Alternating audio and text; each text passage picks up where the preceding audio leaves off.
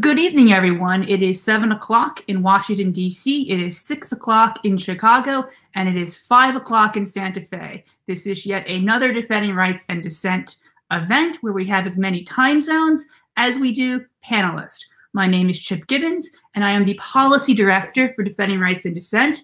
I also host the Still Spying podcast, which explores the history of FBI political surveillance in great detail. Tonight's program is brought to you by not just Defending Rights and Dissent and Still Spying, but Truthout, one of the best independent news outlets there is currently. So tonight we are discussing Fred Hampton, the fight for truth. 51 years ago, the Chicago police raided the office of the Illinois Black Panther Party, firing 90 shots. They killed Fred Hampton and Mark Clark. It was later revealed the FBI was involved in planning the raid. The killing of Fred Hampton has been called an execution, an assassination. An American dissident, Noam Chomsky, called it the gravest domestic crime of the Nixon administration. Central to exposing the truth about Fred Hampton's death are two attorneys, Flint Taylor and Jeffrey Haas. They both worked with the People's Law Office, and they represented both Fred Hampton and the survivors of the raid. Flint is the author of the book, The Torture Machine, which I highly recommend.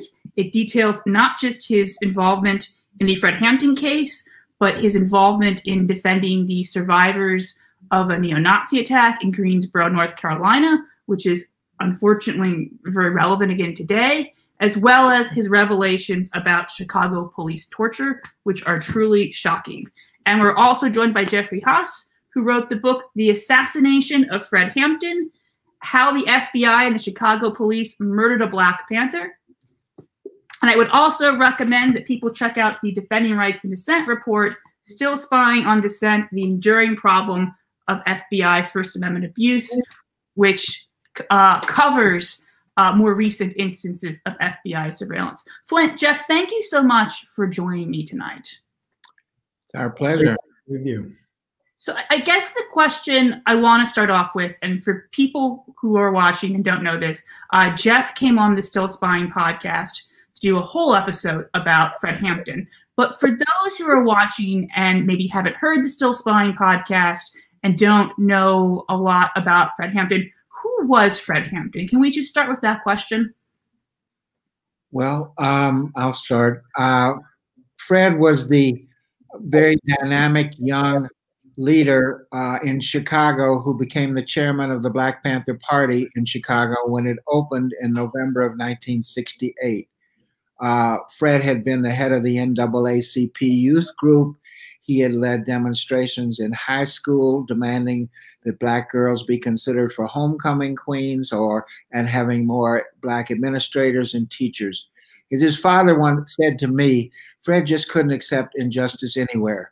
He introduced Stokely Carmichael when he came to Chicago, and people were so impressed by his speaking ability that when the Panthers started, he became the head of the Panther Party. And the Panthers had a tremendous amount of energy in Chicago, as they did nationally. And Fred had the ability to speak to welfare mothers, to college youth, to people from Puerto Rican community, the Appalachian community. He was a tremendously charismatic, dynamic figure. And I think also Fred didn't just talk, he lived what he talked. If he said, be at the breakfast program at 6 a.m., he was there also fixing breakfast, serving breakfast, or playing with the kids. And so that was the way he was. And so he just inspired all the people around him to do more, to be more committed. There's been a lot of discussion in the last week about Fred Hampton's Rainbow Coalition. Could you talk a little bit briefly about what that was for people who maybe have heard vague things about it or never heard about it? Yes, as Jeff alluded to, Fred and the Panthers worked very closely with other organizations of brown people, particularly the Puerto Rican Young Lords Organization, white people, progressive white folks, the Young Patriots, also worked with street gangs or street organizations, particularly tried to organize the Blackstone Rangers, as they were known at that time. And that Rainbow Coalition was part of the reason that Hoover and the FBI targeted the Panthers both nationally and locally, because the Panthers, unlike a lot of, quote, black nationalist organizations, were open to working with anyone who shared their principles of revolution, shared their principles of self-defense, shared their principles of being opposed to imperialism and the war in Vietnam. So the Rainbow Coalition was something much earlier started in Chicago than when Jesse Jackson recoined the phrase in the 80s when he was running his progressive campaigns for president. And how would you describe the politics of the Black Panthers at this time? I mean, there's sort of a milieu of sort of new left groups at this time that they're part of. How would you sort of briefly describe their politics and sort of the general politics of left groups at the time? Well, Fred called himself, and we were at the rally when he made everybody stand up and say, "I am a revolutionary." And by the time he had said it 3 times, everybody else, including me and Flint, were saying it too. So he definitely saw himself as a revolutionary, bringing about revolutionary change. He talked about the international proletariat. He definitely was an internationalist and anti-imperialist, and he felt close ties to other struggles. This was 1968 and 69 when liberation struggles were going on around the world, and Fred felt very much connected to those. He also talked about the working class a lot, and he also talked about we don't fight racism with racism. You don't fight fire with fire. You fight fire with water. So he was for revolution. He spoke in terms of the proletariat. He also spoke in terms of uniting.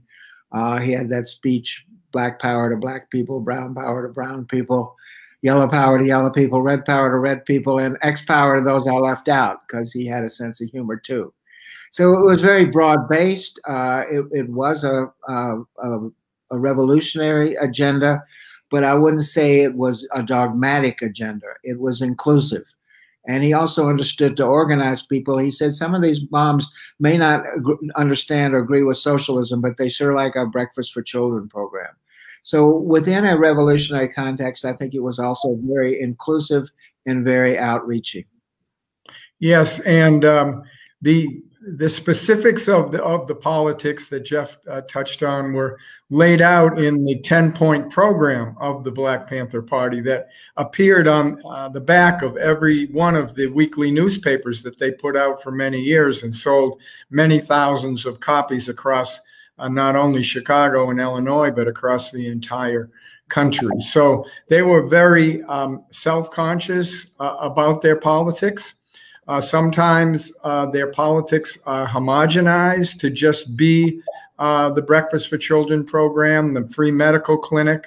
But like Dr. King, when he spoke out in 67 and 68 against the war in Vietnam and spoke very radically about what needed to be done, the Panthers also spoke very radically or in a revolutionary way about not fighting in Vietnam, for example, opposing and resisting imperialism, and also self-defense and self-defense of the Black community against police brutality, defending yourself if the police attacked or attempted to illegally arrest you.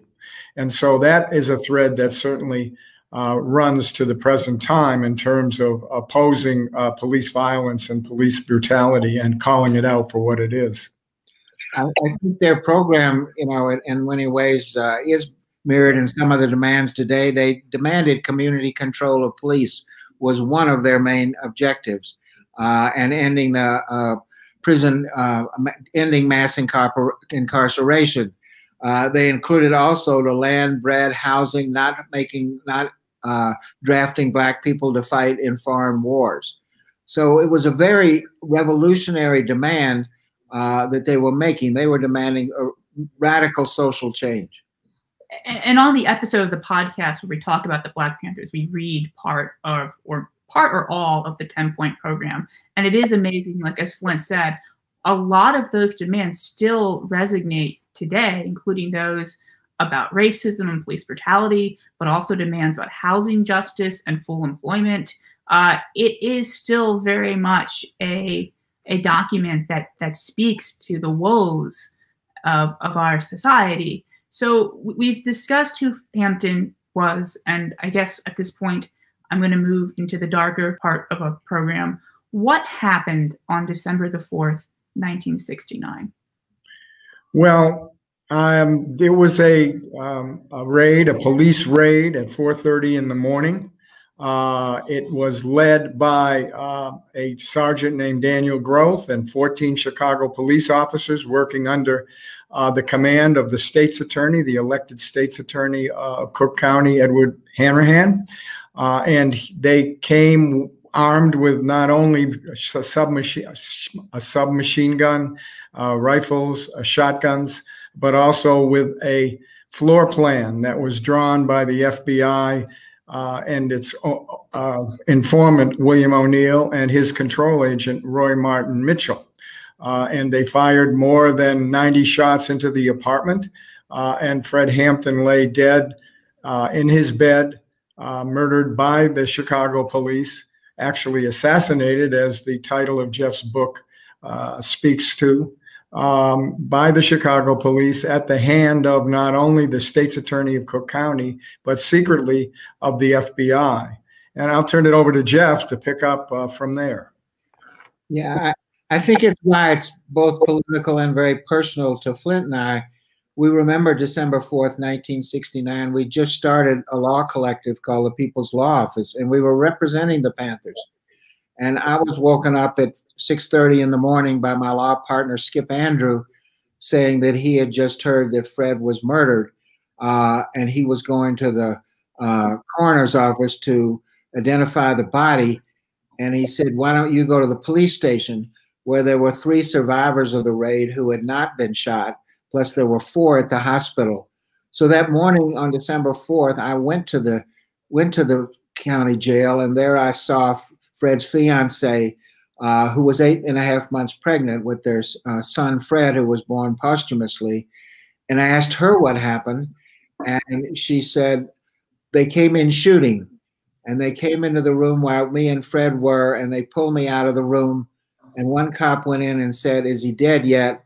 And another cop, and I heard 2 shots, and the other cop said, "He's good and dead now." And that's what I heard.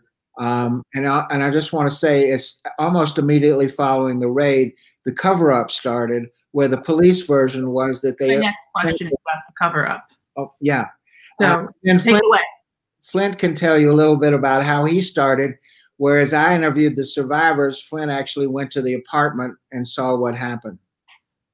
Right. I also got a call that morning. I don't remember who exactly it was from. It might have been Skip Andrew or one of the other people from the law office. And my assignment was to go to the crib, the Panthers' crib, where Fred Hampton and Mark Clark and the 7 surviving Panthers were sleeping. And when I got there in the mid-morning, it was just a remarkably life-changing experience for me, as it was for Jeff. We went into the apartment, and the walls were stitched with machine gun holes from machine gun bullets. There was blood on the mattress in the back bedroom where Fred was shot and murdered. And the Panthers had started to do tours of the apartment. They always had a very good sense, political sense, and they knew that what the lies that the state's attorney's office and the police were putting out about it being a shootout needed to be rebutted. And in some ways, the apartment itself stood as the strongest statement about the lies and about what really happened.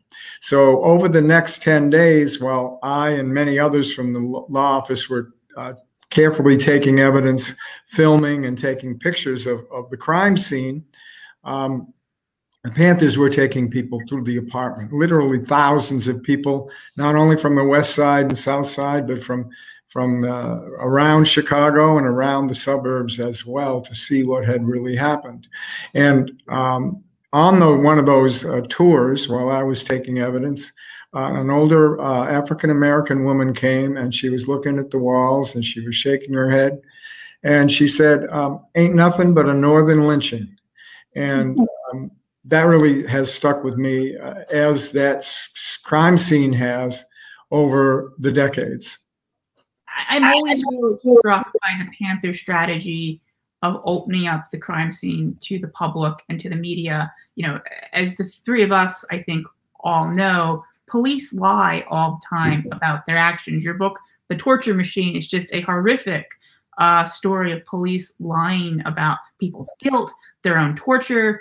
And unfortunately, a lot of people are willing to believe the lies of the police. And one of the really interesting phenomena one of the things that happened in the last year is, with sort of the ubiquity of cameras on cell phones and the internet, we've been able to sort of counter a lot of these police lies with recordings. I also, about 6 years ago, wrote a story for Truthout, who's co-sponsoring, about how these types of sort of cell phone and social media videos during the Israeli bombardment of Gaza had really helped to sort of cause Israel to lose control of the narrative and their own brutalization of the Palestinians. But back then, you know, you didn't have cell phone cameras, and in a lot of cases, it would come down to the police's word versus, you know, the other person. And unfortunately, our system is set up for the police to be believed. But the Panthers really had an ingenious way of getting around it. And, you know, I get invited to speak sometimes to college classes and also socialist night schools about the FBI. I always show the picture of the holes in the door from the gunshots and say, the police said it was a shootout, but here's the outside door. And it's just a shocking picture, blown to pieces with bullet holes from the outside. And there's no way you look at that and think the police did anything other than go in with guns blazing.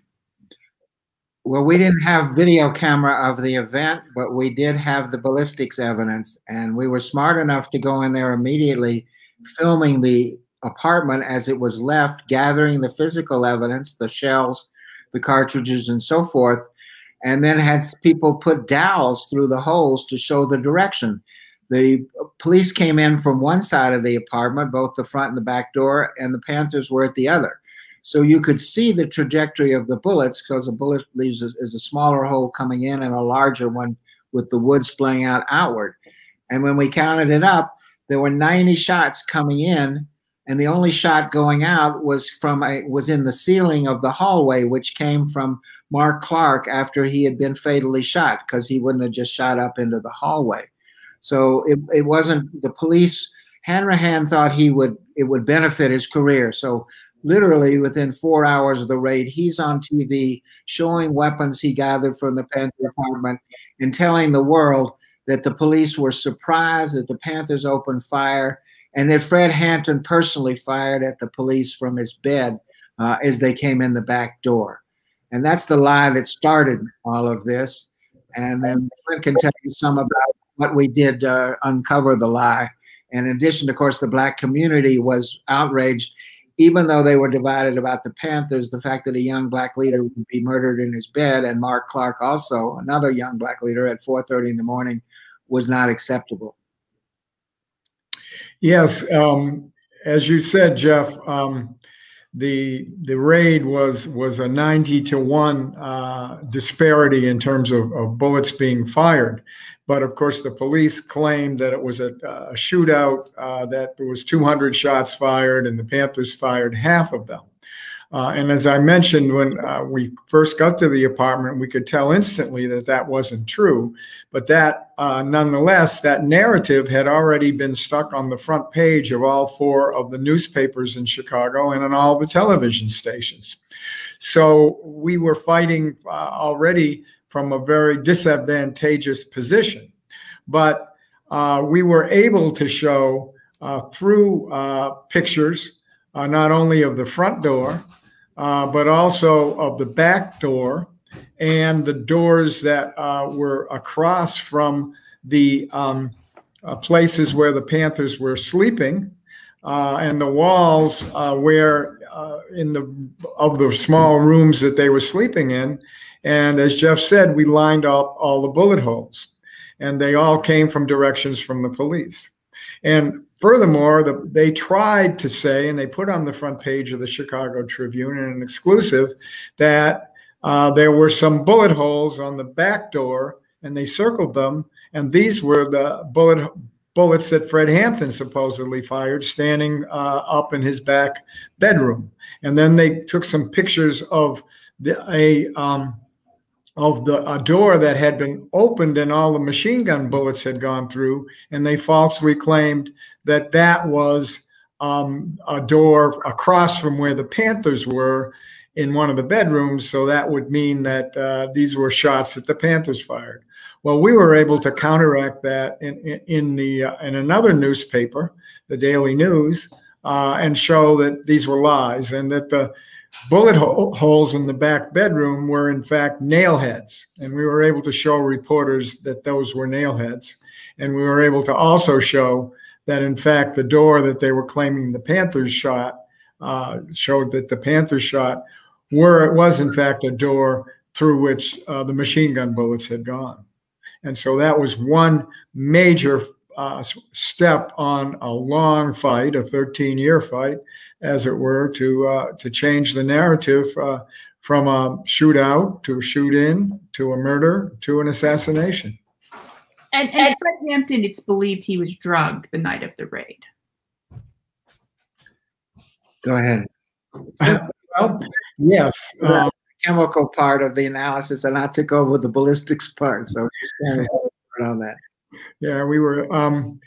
Yes, there was several toxicological tests that were done on Fred Hampton's blood, and there was an independent toxicologist from Cook County Hospital who was, as part of an independent autopsy that we had done on Fred Hampton's body, she found a large amount of secobarbital in his system, and this was extremely strange because Fred never used drugs. There was no one friend, foe, informant, Panther who would said anything but that Fred didn't smoke. He didn't use drugs. So those drugs had to have been put in his system by someone. And though we never were able to get anyone to admit that they did it, the circumstantial evidence pointed to an informant, the informant, William O'Neill, whom we'll get to later on in this discussion for sure, who was in the apartment the night before and who some Panthers said had served food and Kool-Aid to people there, including Fred. So there was the opportunity and the means to drug him by the informant, and also the evidence that he was drugged, as well as evidence that he wasn't using drugs himself. So that was, in essence, the circumstantial case, not only that he was drugged, but that the FBI may well have been involved in drugging him. And what did the police do to the survivors of the raid in the immediate aftermath of it? Well, what happened was all the survivors, Fred and Mark, of course, were killed. 4 people were shot. Doc Satchel particularly, they used a machine gun through a wall into the bedroom where 3 Panthers were shot. And Doc Satchel had 4 bullet holes in his colon. And so he had to go through serious surgery. He never completely recovered his health after that with these 45 caliber machine gun bullets in his gut. All the Panthers were charged with attempted murder. Deborah Johnson got out in time to have her son, did get out. They did make bail, and we were also involved in defending them against these attempted murder charges. But 4 months later, surprisingly, one day, the prosecutor dropped the charges. And we learned the reason he was, their evidence, the only evidence that they had that the Panthers, any of the survivors fired, was 2 bullet shotgun shells that the police lab said came from a Panther weapon. When it was further examined, it didn't come from a Panther weapon. It came from the police carrying the shotgun inside. So they had no evidence of any of these people ever firing a weapon. So they dropped the charges. And so there was a sentiment, okay, they're free and so forth. But the community and we didn't feel that justice had been done just because nobody was going to go to prison. So we, with the support of a lot of National Lawyers Guild, Arthur Kanoy in particular, we'd never been in federal court. He said, you got to file a civil rights suit. And we said, you know, kind of what's that? And he said, this is how you do it. This is what we did in the South. So he rallied us, and we put together a civil rights suit against Hanrahan, the raiders, the laboratory, and the phony investigation that was done locally. And we filed that in 1970. So I'll let Flint take a little bit of the chronology from there. Yes, we filed it in 1970. We drew perhaps the worst judge. And for those of you who have followed Chicago judges and Chicago cause celeb cases, this judge was perhaps worse even than Julius Hoffman, his contemporary who tried the Conspiracy 8 trial. And he was extremely racist and extremely pro-government and pro-police. And so he threw a good portion of the case out, particularly the prosecutors, threw them out on immunity grounds. So we had one appeal just to get Hanrahan and the prosecutors back in the case. We won that appeal.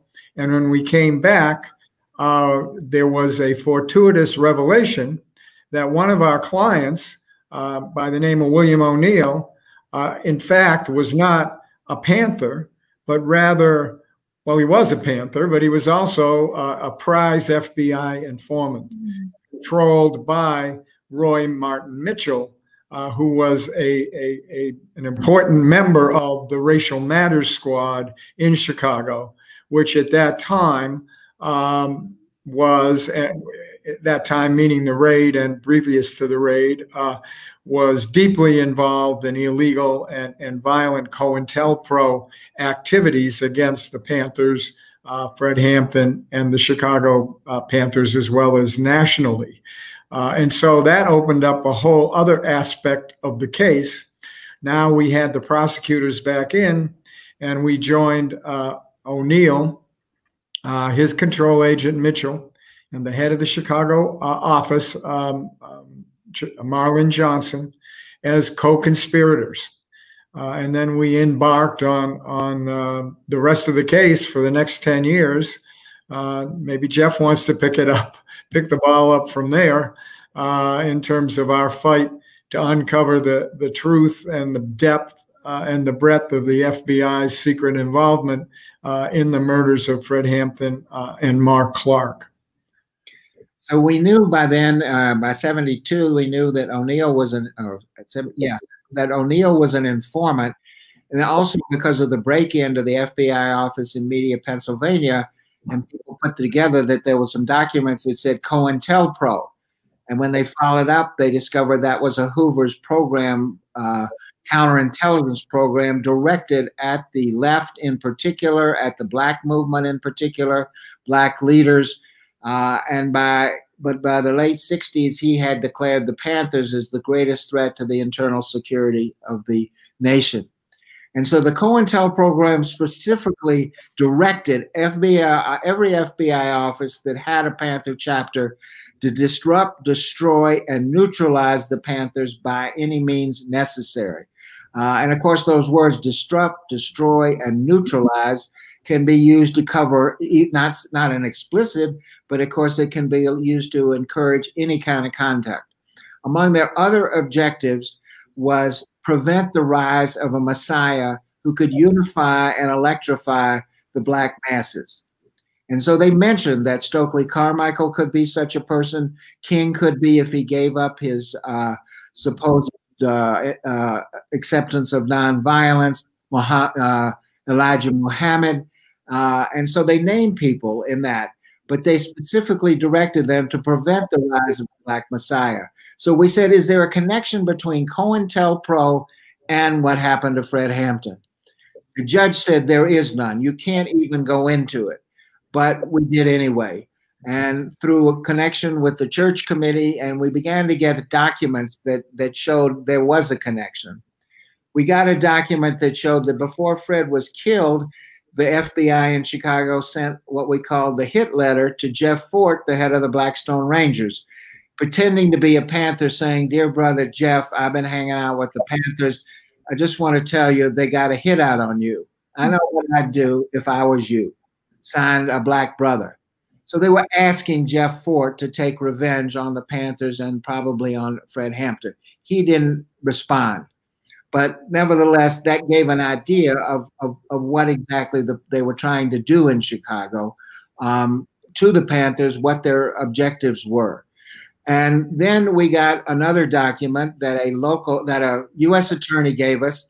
This was Watergate, so I think he didn't want to get caught hiding or covering up a document. There was one FBI document in a file called Do Not File file, which meant only one copy of it was made. And he, after we urged discovery, they claimed to us everything. None of this stuff came easy. It took 13 years, but 4 years just to get to trial. He produced the floor plan. And the floor plan was something prepared by O'Neill and Mitchell of the apartment, showing the layout, all the furniture, all the rooms, and the designation of the bed where Hampton and Johnson would be sleeping. So we said, now you have a COINTELPRO program, you have an informant, the FBI got a floor plan, and Roy Mitchell admitted that he actually met with the raiders, met with Jolivet and Groth, and gave them the floor plan and told them there were weapons there. So that's sort of the evidence we had that we gathered. Flint, why don't you take it from there? Well, yes, that we fought very hard for that evidence pre-trial, and it was almost over the dead body of the judge and the government. And then we got to trial, and we had the floor plan, and we had testimony that linked O'Neill and his control agent to setting up the raid. And we also had some evidence that pointed to the fact that the FBI had specifically covered up their role to the federal grand jury and to a state grand jury. And so that was the crux of what we went to trial with, along with a document that was dated the day before the raid, which embraced the raid as an upcoming COINTELPRO project of the FBI. But during the trial, Roy Martin Mitchell, the control agent, made a slip up in his testimony that led to the revelation that they had covered up some 200 volumes of documents that were relevant to our case. And the judge unwittingly told them to bring up whatever they had. And the U.S. attorney and the Justice Department lawyer was so, I think, freaked out by the breadth of their cover-up that they wheeled in 200 volumes of documents that were relevant to what we've been trying to get over the many months and years. And it took several months for them to scrub those documents, giving us a couple of documents per day for a couple of months. And then when they got to the 200th volume, they turned it over, and it was O'Neill's control file, his personnel file. And in that file, we found what we called the bonus document. And it showed that Washington's FBI office and Chicago and Mitchell and his supervisor had requested a $300 bonus, which we called the 30 pieces of silver for O'Neill in recognition for the tremendous value that his work, his floor plan, his information had been to the raid and making it a success.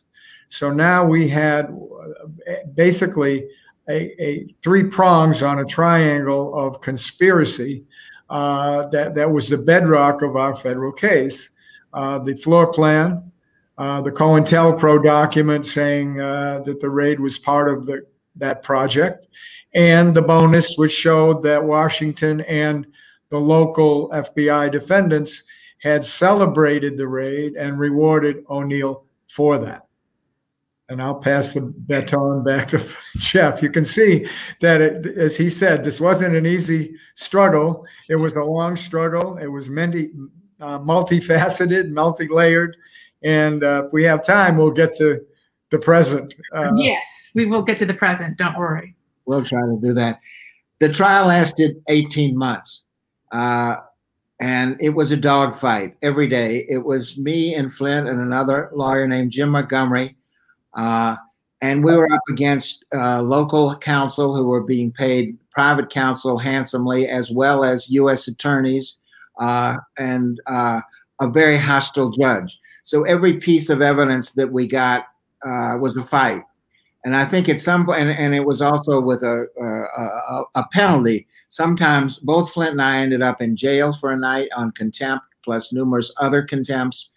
But by the end of the trial, we had put a lot of evidence in. The judge had made it difficult for the jury to follow it. So then the jury goes, the judge gives a jury a couple of instructions.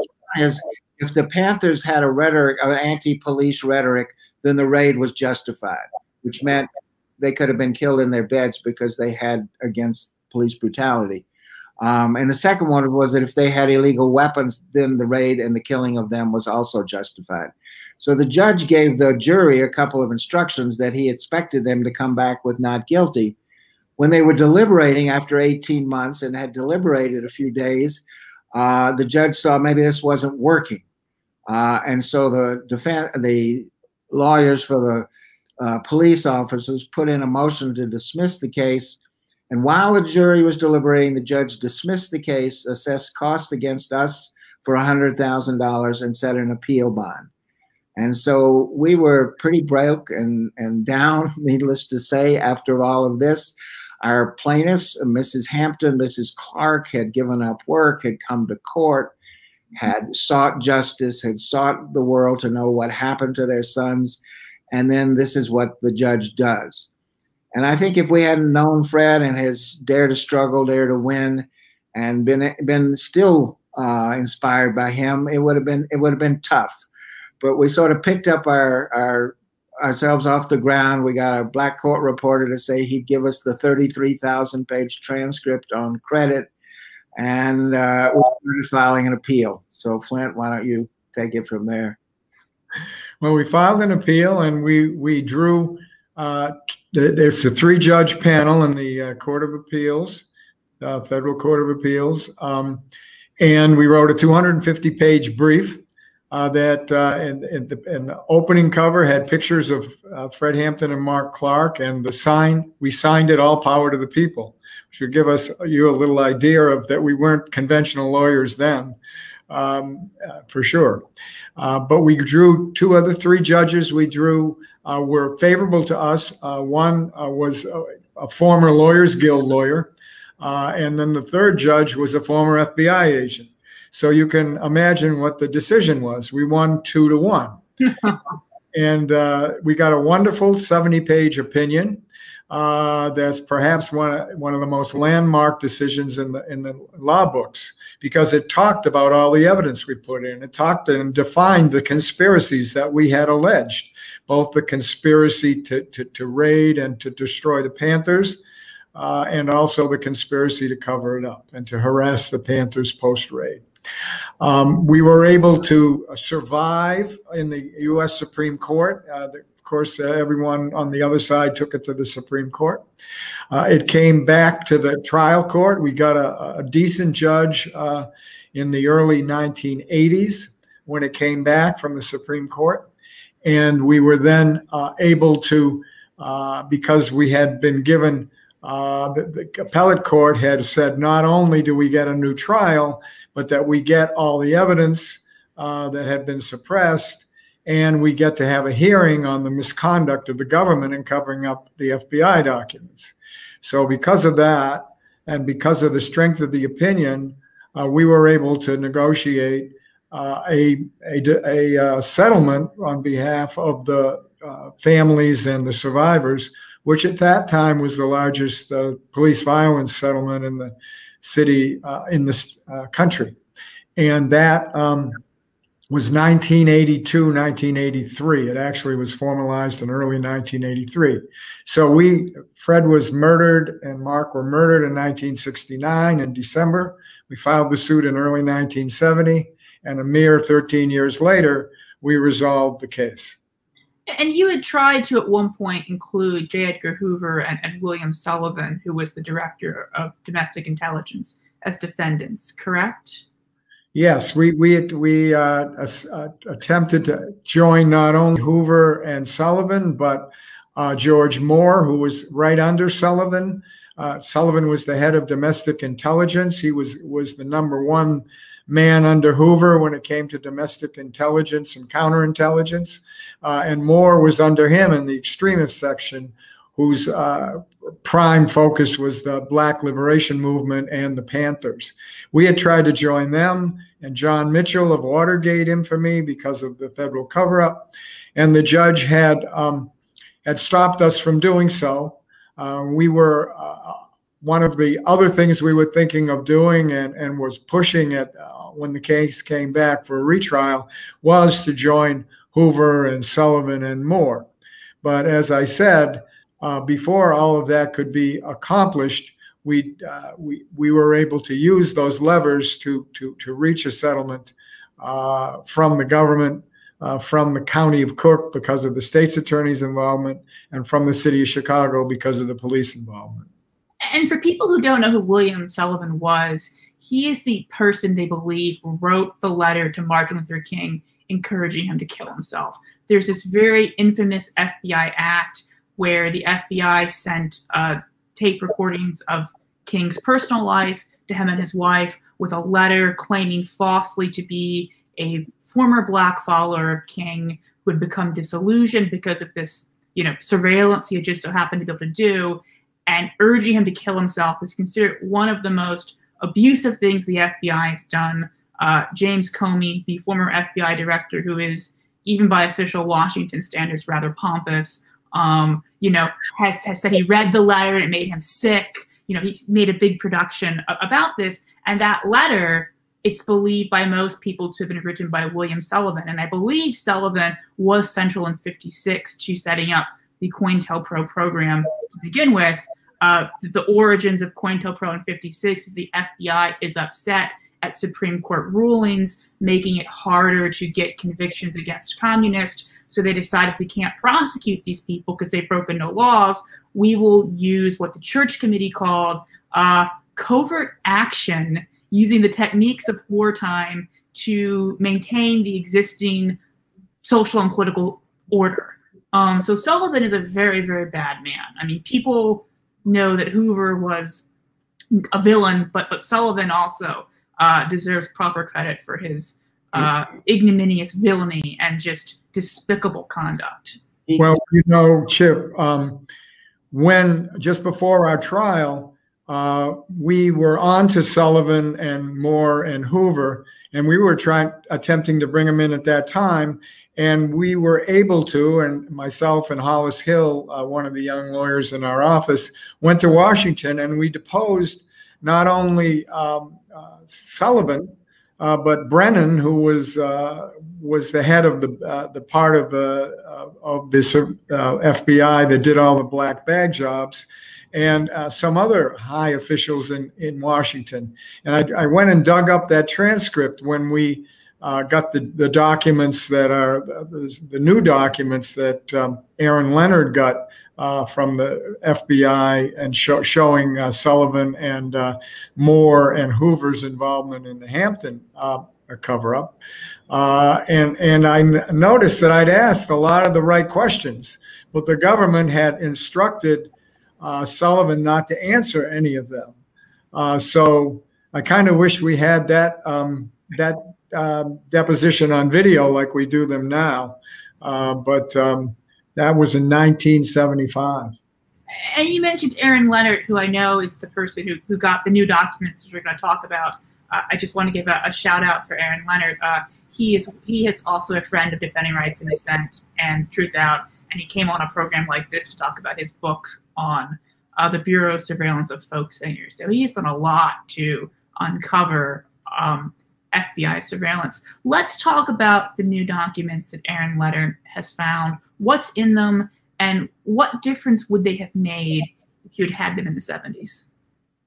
Well, yes, about last month in December of 1970, I got an email from Aaron Leonard that all of a sudden a 5-year-old request he had made for the personnel file of Roy Mitchell, the agent, he got two folders, 200 pages each of the folders of Roy Mitchell, things that we had never seen before. And we had asked every question and we had sought everything in discovery.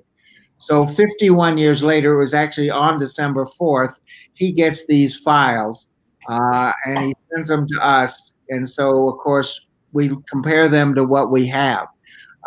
So I'll just, a few of the highlights, and Flint can go into more details, but one of the most amazing things that we never got any of these documents before, in spite of all this discovery, in spite of depositions and everything. Second, I guess the most outstanding document in a way was a bonus not only to O'Neill, as Flint has described, but there was a bonus to Mitchell, to Roy Mitchell, that came from Hoover personally, a $200 bonus, congratulating him and saying that the work he had done was critical to the work of the FBI. And that document actually started, it came on December 10th, but it actually started from Sullivan.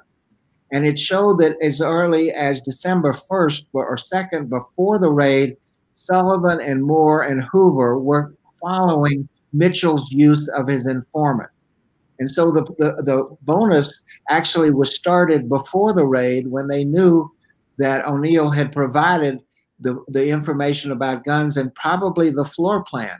So it shows, one hand, that people at the top, at the very top, were very focused on what was happening in Chicago, particularly between Mitchell and O'Neill. One of the other documents in there is one that says the FBI person had been subjected to a state grand jury. And it said, it was a direction that said, if this person gets asking any questions about blank, they're immediately to leave the grand jury and report to so-and-so. This was a year after the raid. The FBI role in it was not known at that time by anybody. It might never have been known if COINTELPRO hadn't been exposed, or if O'Neill hadn't been involved in a murder that became public and exposed his role as an informant. But they said, do not, if this person is asked any questions, he's to leave the grand jury. And then there's the rest of it is redacted if he's asked anything about blah, blah, blah, blah. So even 50 years later, the FBI is redacting documents. And several other documents are redacted as well. What also is in there is in the continuation of the following the raid in December 4th, throughout 1970, they are continuously rewarding Mitchell for the job he did, congratulating, saying how it was so important to the mission of the FBI. And this was when it had all been exposed that there was a shootout and everything. Still internally, the FBI was congratulating themselves, congratulating and continuously rewarding Mitchell. And I think the idea was also, let's keep Mitchell's keeping O'Neill honest and telling him what a great job he did. So what we see is this cover-up still goes on. The redactions are today. And we still, as Flint said, and he can go into this even a little more detail, had we had these documents that showed Moore and Sullivan and Hoover intimately involved, not only after the raid, but before the raid and what was going on, we could have built a much stronger case to getting to them, possibly to Mitchell and Nixon. Definitely.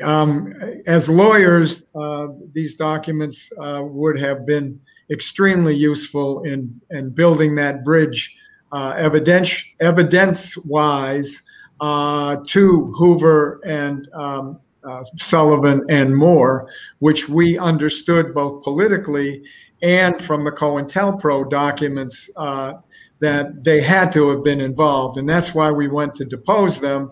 But the judge had limited my examination so completely that I couldn't get to make that link. And certainly we didn't have the documents to make that link.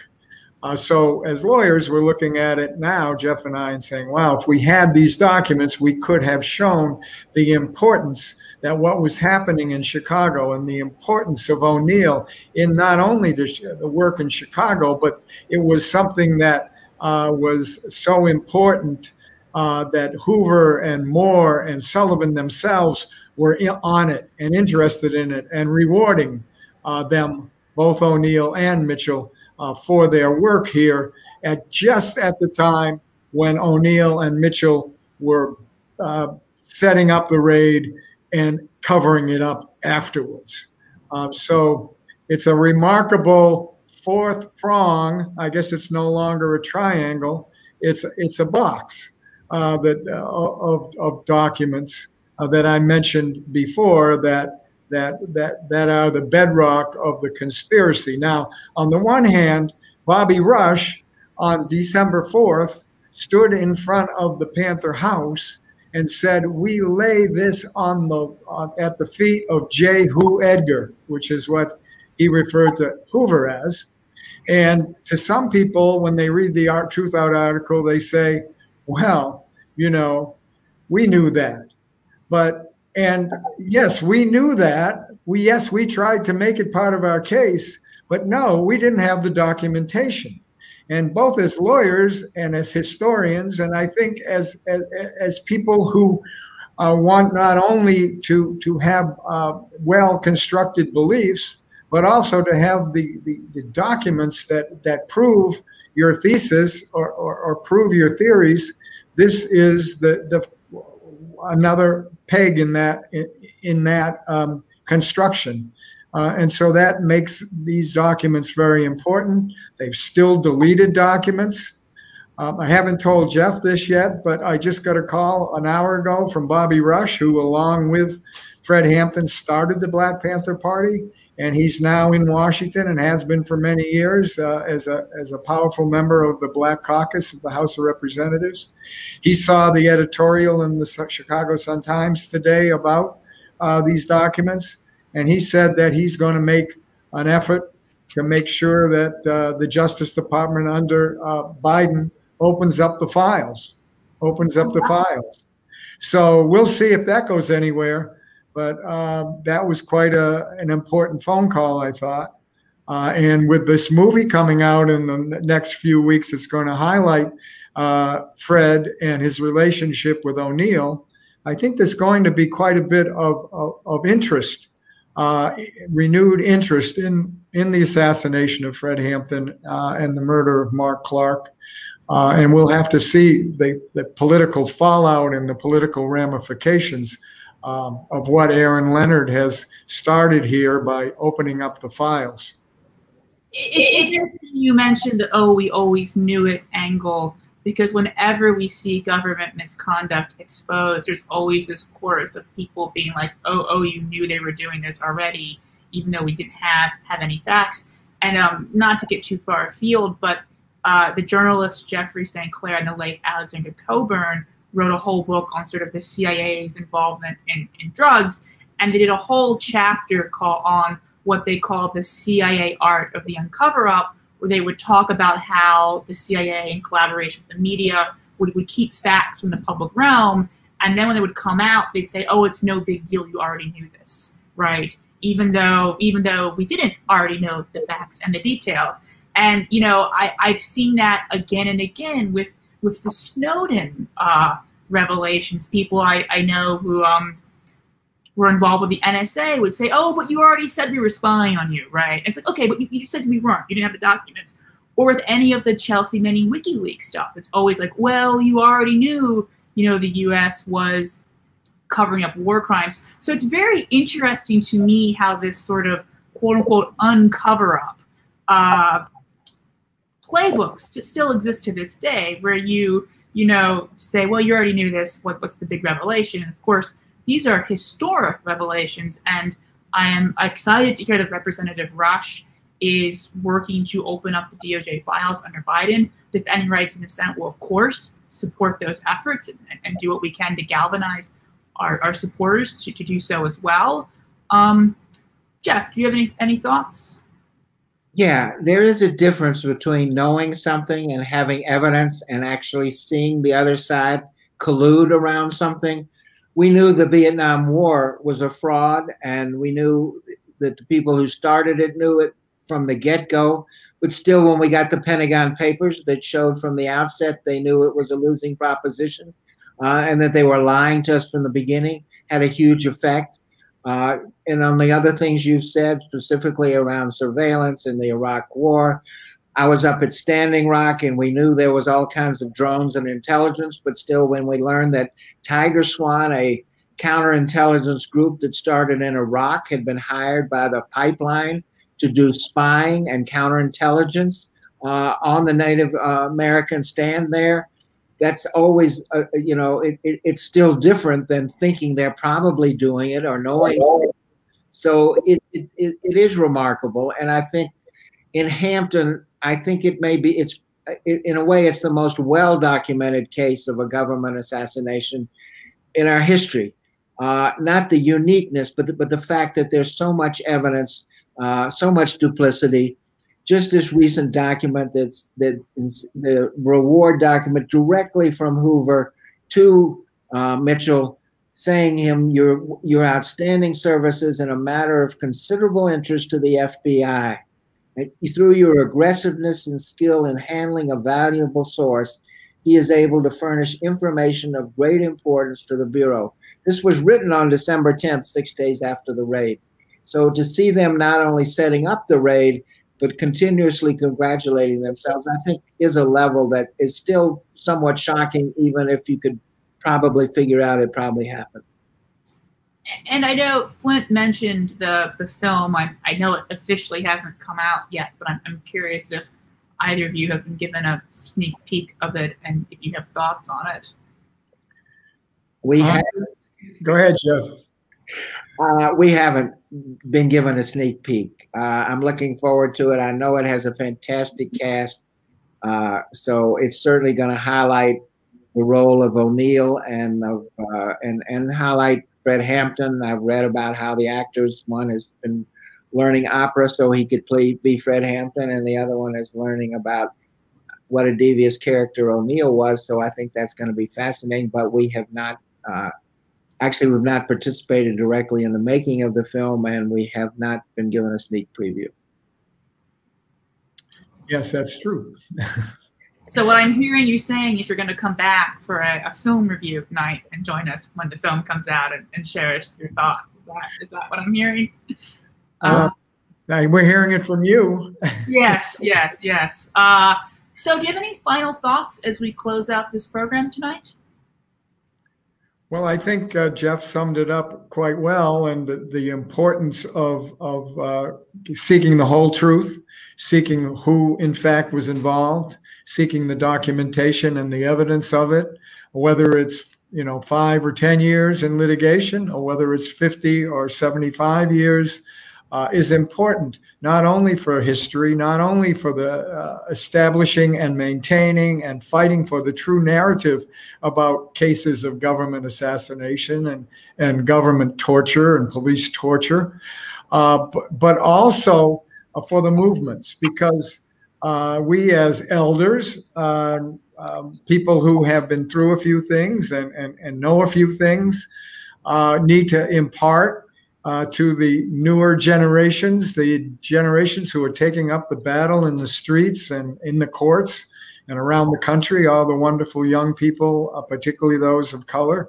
who are fighting some of the same battles and coming up against even more streamlined versions of government repression and cover up. So they know that they're not painting on a blank slate, but that there is historical precedents for this that make what they think is happening in the present moment something that is even more believable and understandable, analyzable, and combatable than it might be without the uncovering of the evidence.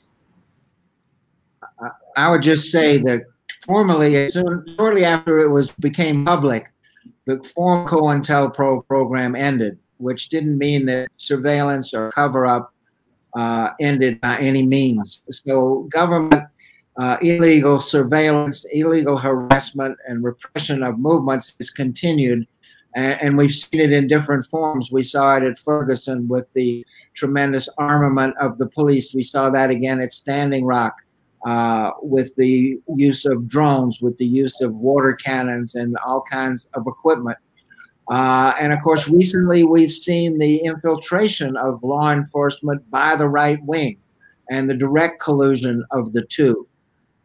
So all these things go on in different forms, but I think the objective is still there.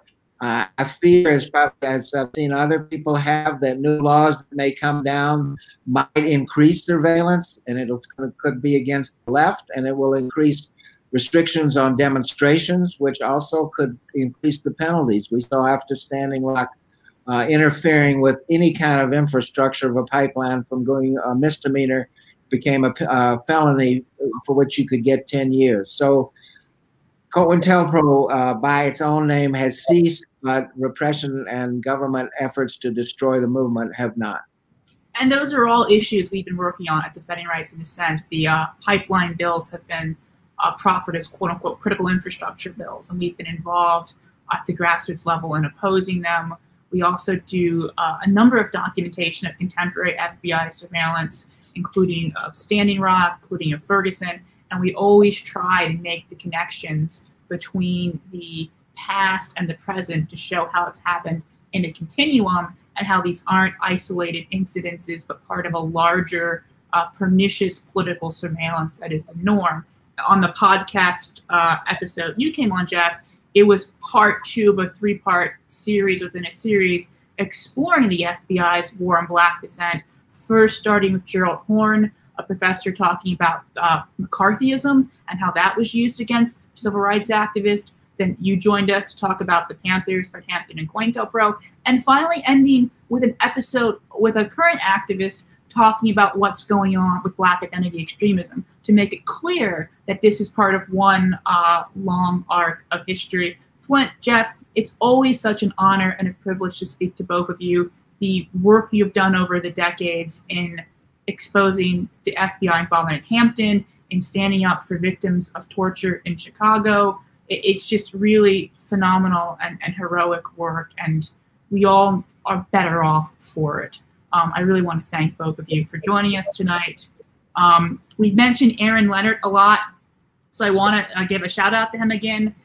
We did an event like this with him on his book, The Folk Singers and the Bureau. You can find it on the Defending Rights and Dissent YouTube channel.